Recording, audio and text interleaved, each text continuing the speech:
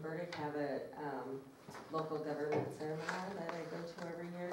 So that keeps up on changes with GAAP and changes that the auditors are going to be looking for when they come in for the yearly audit. What size budgets have you worked with, and what do you find challenging about budgeting? So I worked with the county's budget, and currently we are at the all funds at 33 million, the general You fund. talked about, I'm sorry to interrupt, you already talked about the Yes. challenge with having extra net proceeds on a one-time basis, right? Yes. What other challenges do you find with budgeting? Making sure that departments are conveying exactly what they need, and making sure that we move forward with that so they have the tools to do their jobs. Okay. And what are the key elements to successful financial planning and budgeting? So I think one of the key elements is having your chart of accounts together and organized so that you have expenditures and revenues together, and so that you can have a clear picture of where your revenues are coming in, where your expenses are going out. Okay. What measures do you use to assess an organization's financial performance?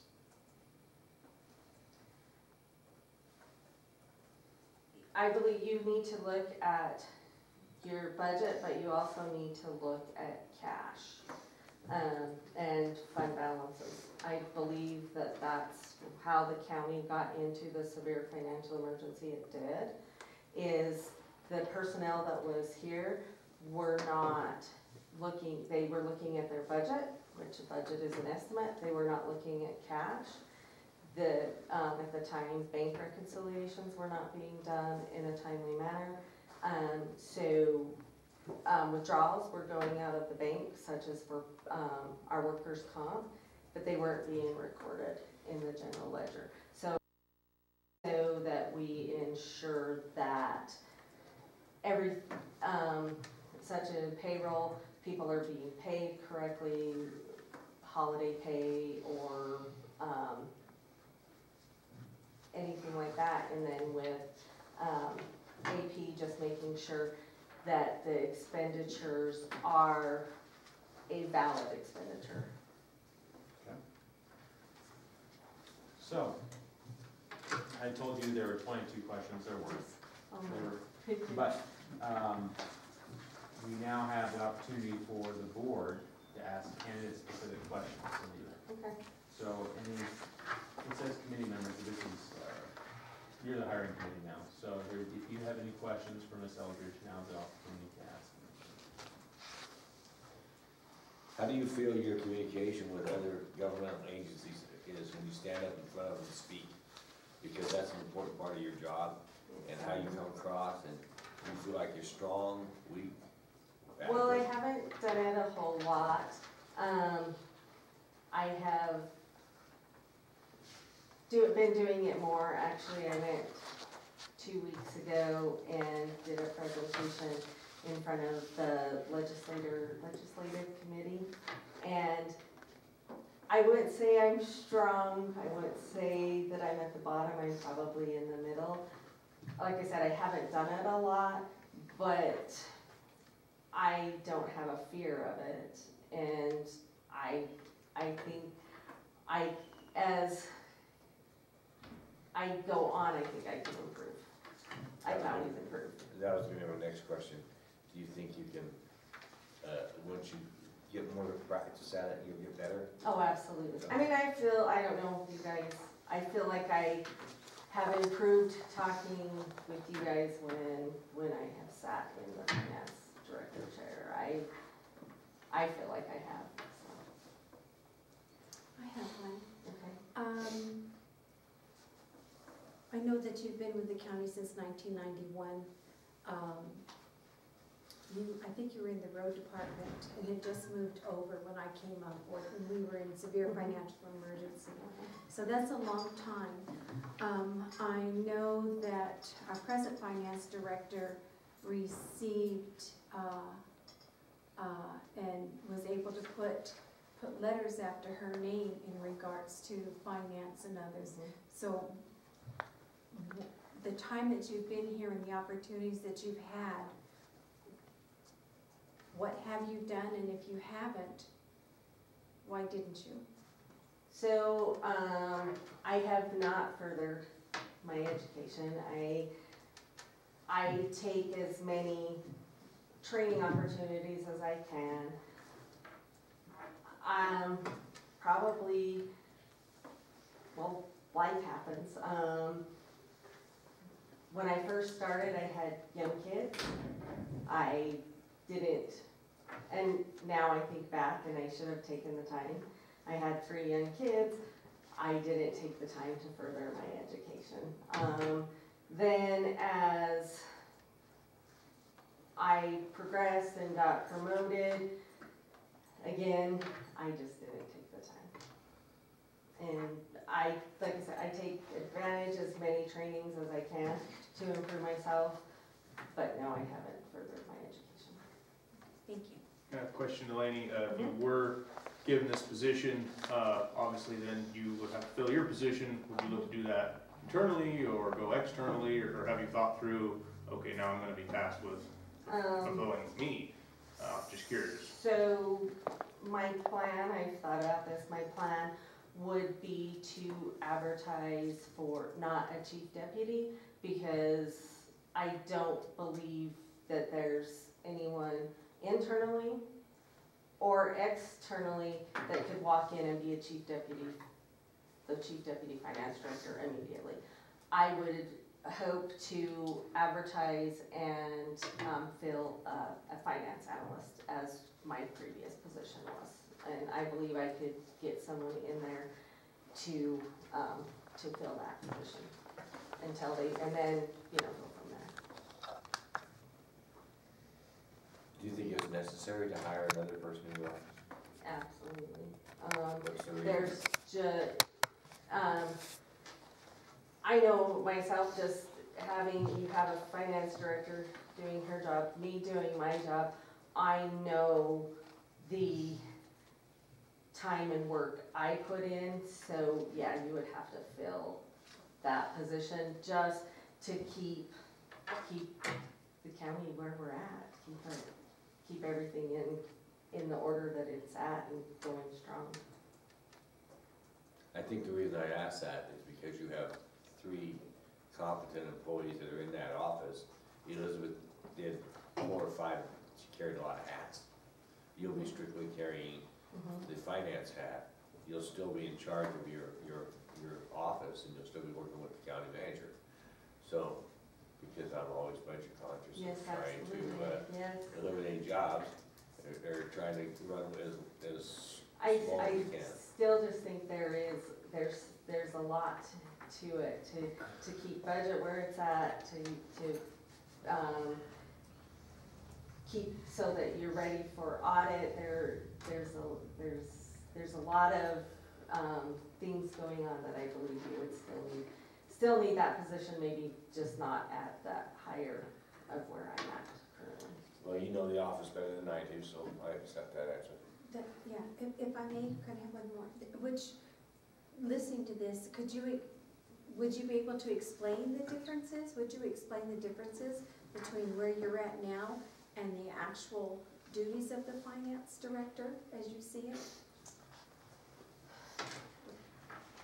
Well, this one wore a lot of hats.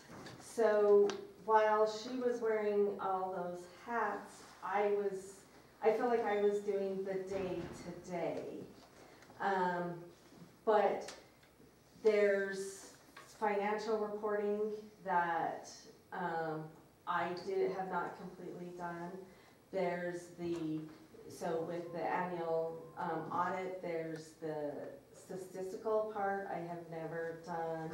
There's there's many things that Elizabeth currently does that I would have to step into, but then somebody would have to take that, cause I'm not gonna, I don't wanna work, 80 hours a week, so that's why you would need that extra person, or that addition, to fill my position. Does that answer your question? Yeah. Okay. Yeah, thank you. Any other questions from the commission? Now would be a good time. Okay. So, Ms. Eldridge, if selected for this position, what are your salary expectations? Well, I was gonna kind of wait until if I was selected. I looked at the pay scale. I've kind of compared myself to past recent hires. I would, I have it on here.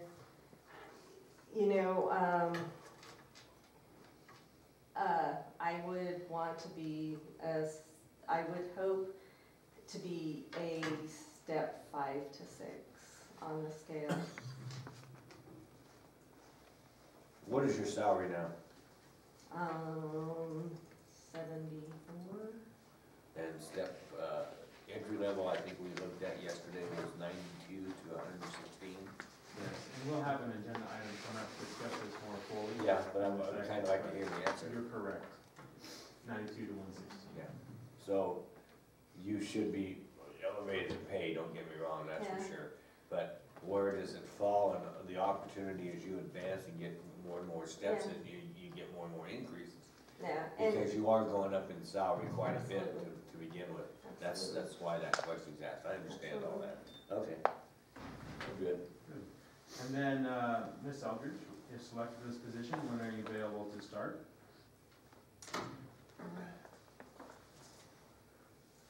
2 o'clock, just kidding. Immediately, obviously, there would be the transition, from now until when Elizabeth, actually leaves, and then the recruitment process, but I can, start immediately. I've actually had the conversation with Elizabeth, asked her how I should put that, if, immediately or when she retires, and she said immediately. Okay, So and then, that that's good. we're on the same page. In just a second, I'm gonna give you an opportunity to ask the committee, the commission questions, okay? But if you had a 20-second sales pitch of why you think you're the best candidate out there, or as opposed to our other applicants, why this board should choose you for the counties, to trust the county's finances? Because I can walk out of this room and start.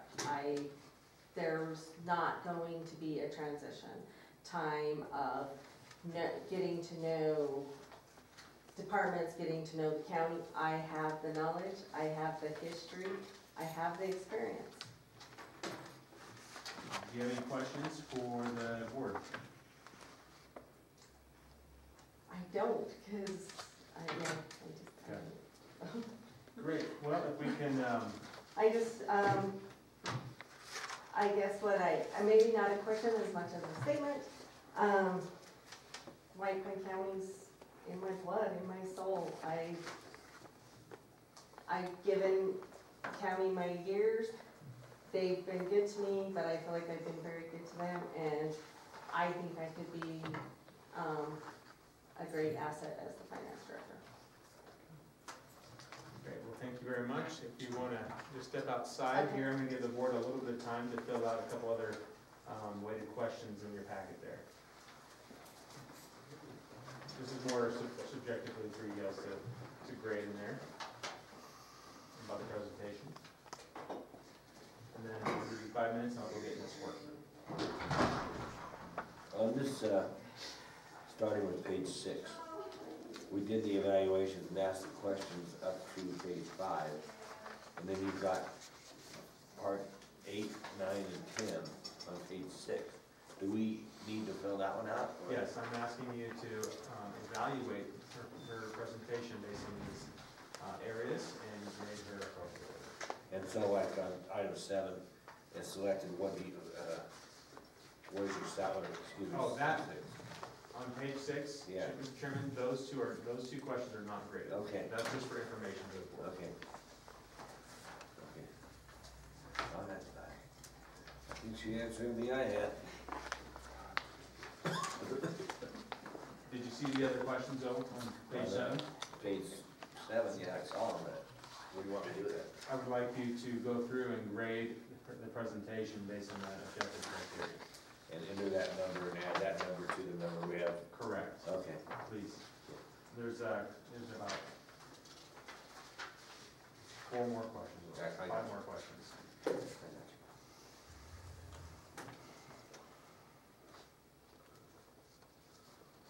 By the way, I scored you very high when you did yours. I'll remember that. How's that working out for you?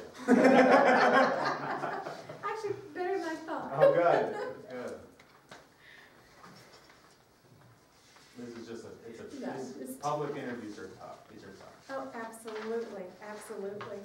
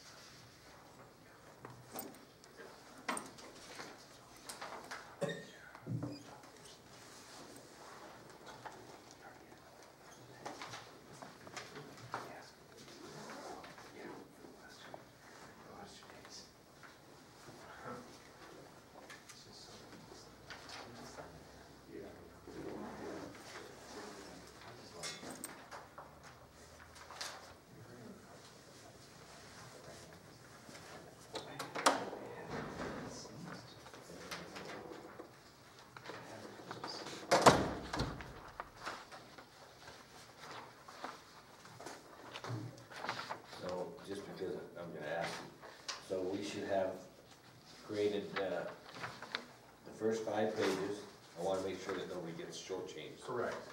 And so then we graded number 7, page 7, and graded page 8. Was there any other grades that we needed to do? No. Okay, so we add everything up through 8. Yeah, it should be 20 questions total that you're grading. Okay, that's one.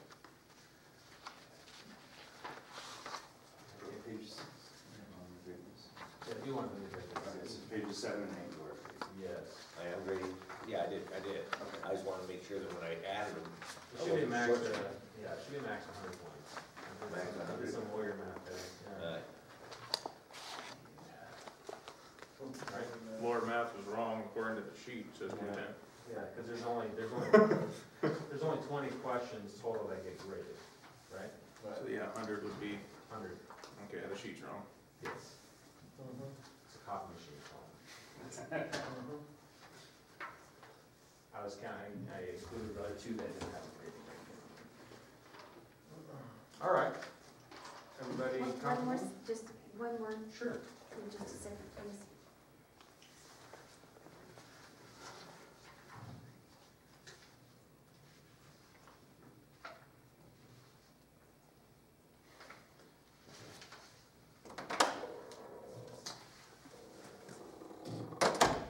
Like I said, it should be 100 points total. We're grading on 20 questions. Only questions you're not grading are number 16 and 17, which were just for information. And on the next interview, I'll put those separate.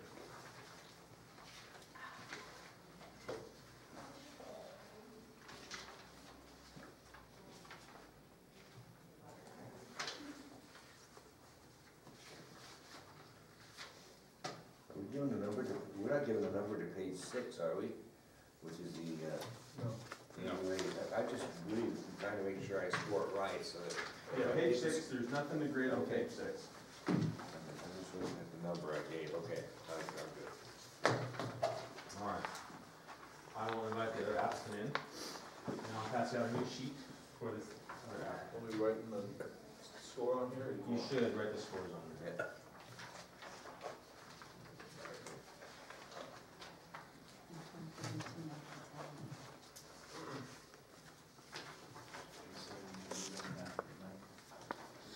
Yeah, I've seen it turn math. Scary.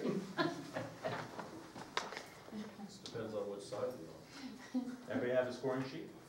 Yes, sir. All right.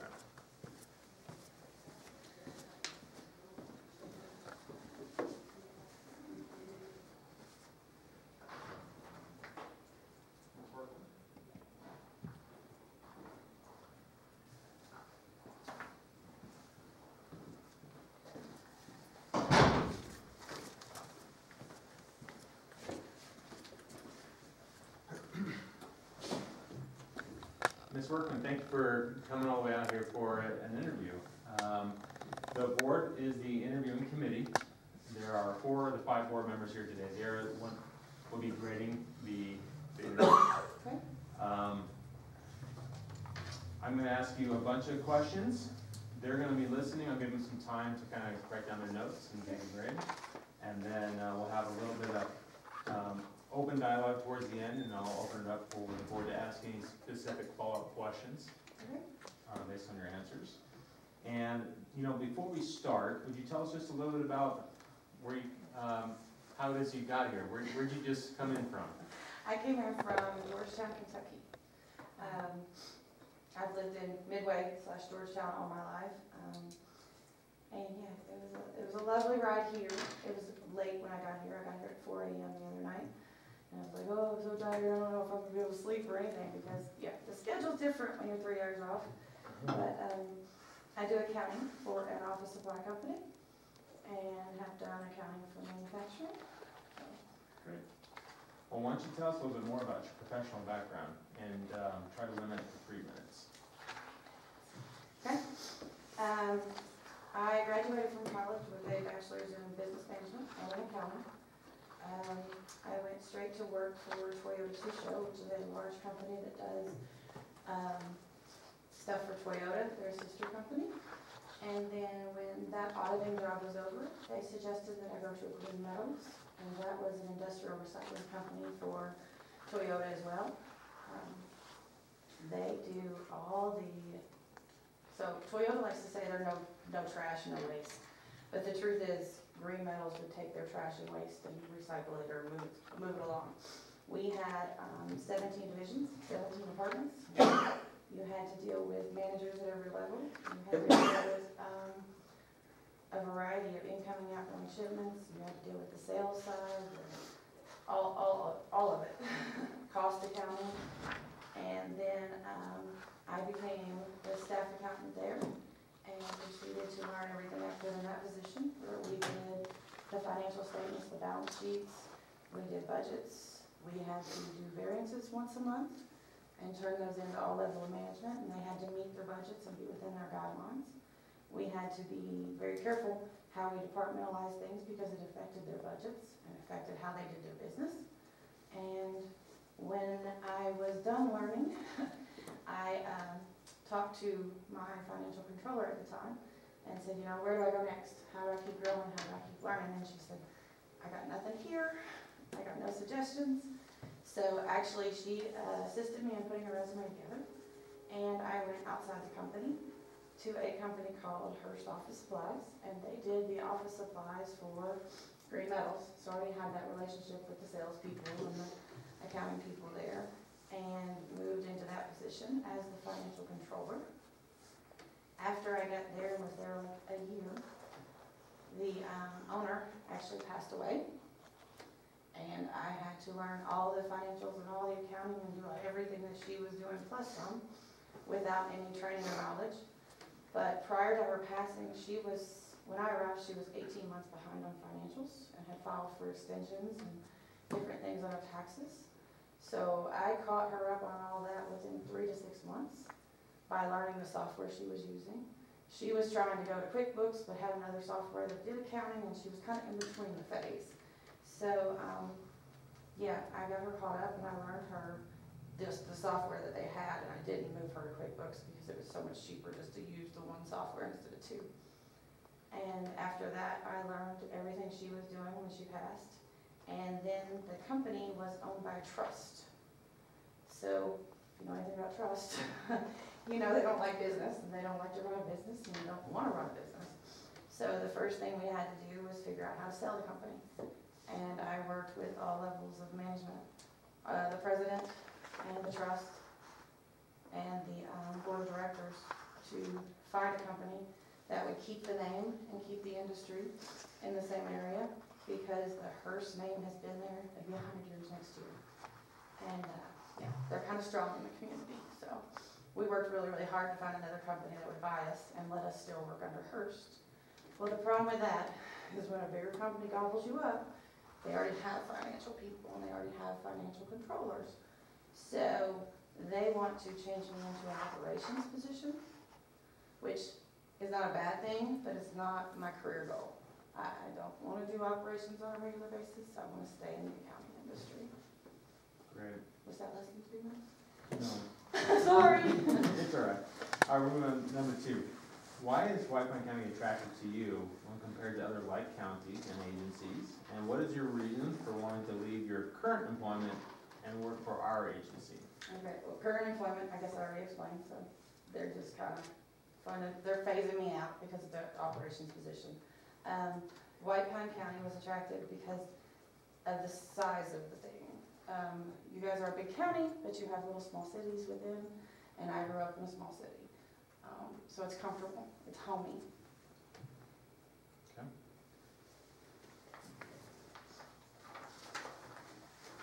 What are your future professional goals? What steps do you plan to meet those goals? And where do you see you'll be in 5 years from now? 5 years from now, I'd like to have my CPA. I planned that when I moved to Hearst, but with circumstances of the pandemic and the owner passing, and I didn't really have time to study. I am approved by the Kentucky State Board to sit for my CPA exams, and I've actually taken 2 and scored like 72 out of 75 on each one of those, but I haven't gone back to go like study harder and get into those yet. But in the next 5 years, I'd like to have that accomplished. Okay, what are your future professional goals? Where do you want to be after you get your CPA? I just want to be in one spot. I would like a director of finance or controller position. I would like to settle into something that I'm going to be able to retire from, just long term, kind of stick with one profession and stay in that spot. So, we're going to talk a little bit about leadership and relationships just for a second, because this is a department head position. Right. So, can you describe the role of the finance director and the ideal working arrangements that you would like to have in that role between the county manager and the Board of County Commissioners? I think it's a personality and a relationship is important with every role that you take in every career. As the controller in a new position in different businesses, you had to learn the people, and you had to learn what you were looking for and what they were looking for, and you had to be objective and into the way you thought versus the way they thought. And I think it's the same thing coming into this role. I have to come into it with an open mind, and I have to ask you to have an open mind so that we can negotiate and do the best things for the county. Can you describe the ideal working arrangements you'd like to see between this finance director position and other elected officials and other department heads? Not just the board and myself, but the other departments. I think that has to be a close working relationship where we understand each other's budgets and goals so that we can help direct money on the right path in the right sections and the right departments in order to get things accomplished and completed in timely manners. What steps would you take to achieve that? I guess coming into the community and just learning people, I would definitely have to be involved in just getting to know people and what they're interested in and what the county needs are versus what the people needs are.